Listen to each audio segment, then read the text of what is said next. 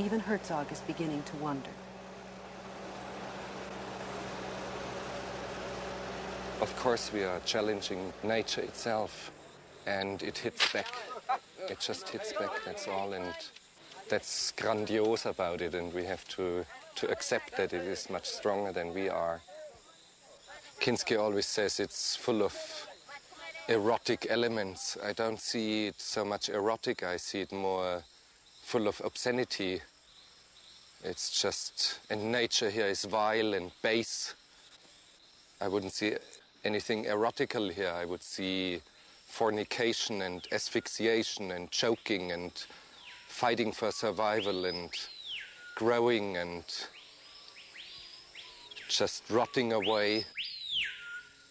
Of course, there's a lot of misery, but it is the same misery that is all around us.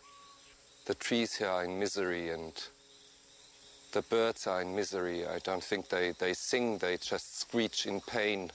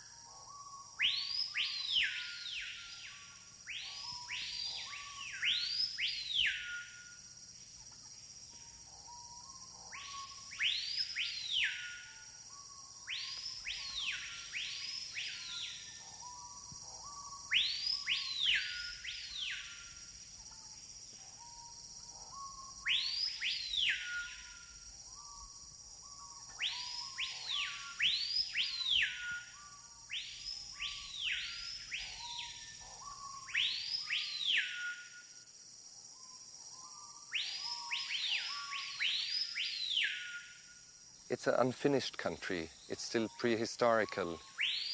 The only thing that is lacking is the dinosaurs here. It's like a curse weighing on an entire landscape.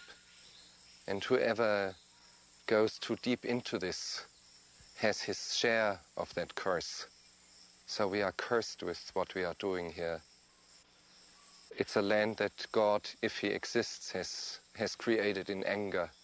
It's the only land where creation is unfinished yet. Taking a close look at what's around us, there is some sort of a harmony. It is the harmony of overwhelming and collective murder. And we, in comparison to the articulate vileness and baseness and obscenity of all this jungle, we, in comparison to that enormous articulation, we only sound and look like badly pronounced and half-finished sentences out of a stupid suburban novel, a cheap novel.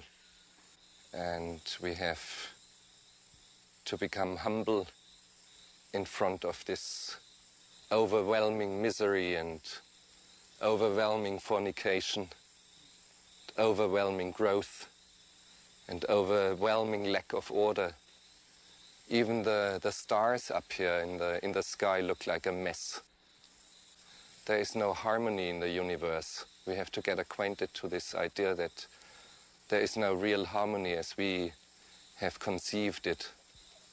But when I say this all full of admiration for the jungle. It is not that I hate it. I love it. I love it very much. But I love it against my better judgment.